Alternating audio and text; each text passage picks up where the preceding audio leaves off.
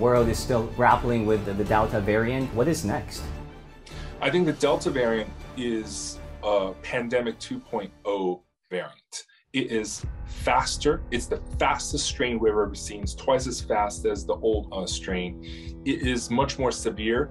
Data from both UK and Singapore says it is 4 to 5 times greater risk of hospitalization than the original strain. And it has reinfection potential.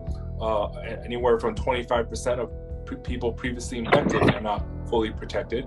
And vaccine, 1 dose is not enough anymore. You need 2 doses. Even with 2 doses, we know that the best 2-dose vaccine like Pfizer have, instead of 95% efficacy, have in the upper 60s and 70% according to Israel and UK data. So I think Delta variant will really be the next challenge. It is faster, stronger in every way.